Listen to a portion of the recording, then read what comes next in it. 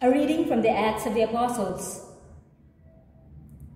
Peter said to the people, "The God of Abraham, the God of Isaac, and the God of Jacob, the God of our fathers, has glorified his servant Jesus, whom you handed over and denied in Pilate's presence when he had decided to release him. You denied the holy and righteous one and asked that a murderer be released to you. The author of life you put to death, but God raised him from the dead. Of this we are witnesses. Now I know, brothers, that you acted out of ignorance, just as your leaders did. But God has thus brought to fulfillment what he had announced beforehand through the mouth of all the prophets, that his Christ would suffer. Repent, therefore, and be converted, that your sins may be wiped away." The word of the Lord. Thanks be to God. Lord, let your face shine on us.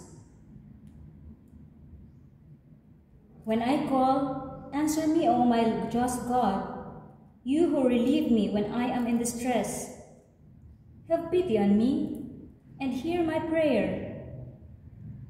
Lord, let your face shine on us. Know that the Lord does wonders for his faithful one. The Lord will hear me when I call upon him. Lord, let your face shine on us. O Lord, let the light of your countenance shine upon us. You put gladness into my heart. Lord, let your face shine on us. As soon as I lie down, I fall peacefully asleep. For you alone, O Lord, bring security to my dwelling. Lord, let your face shine on us. A reading from the first letter of St. John. My children, I am writing this to you so that you may not commit sin. But if anyone does sin, we have an advocate with the Father, Jesus Christ, the righteous one. He is expiation for our sins, and not for our sins only, but for those of the whole world. The way we may be sure that we know him is to keep his commandments. Those who say, "I know him," but do not keep his commandments are liars, and the truth is not in them. But whoever keeps his word, the love of God is truly perfected in him. The word of the Lord. Thanks be to God. Alleluia, alleluia. Lord Jesus, open the scriptures to us. Make our hearts burn while you speak to us. Alleluia, alleluia.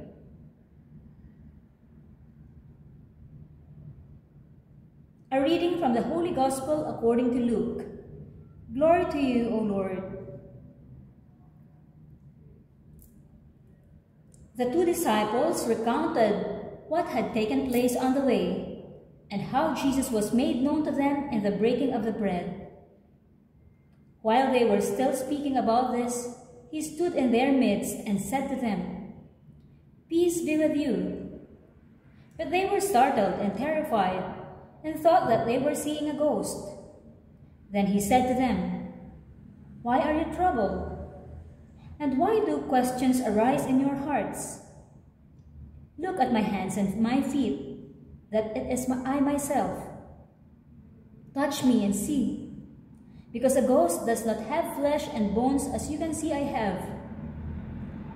And as he said this, he showed them his hands and his feet. While they were still incredulous for joy and were amazed, he asked them, "Have you anything here to eat?" They gave him a piece of baked fish. He took it and ate it in front of them.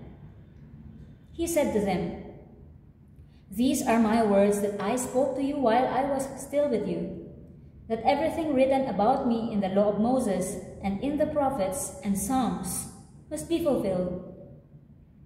Then he opened their minds to understand the Scriptures. And he said to them, "Thus it is written that the Christ would suffer and rise from the dead on the third day, and that repentance for the forgiveness of sins would be preached in his name to all the nations, beginning from Jerusalem. You are witnesses of these things." The Gospel of the Lord. Praise to you, Lord Jesus Christ.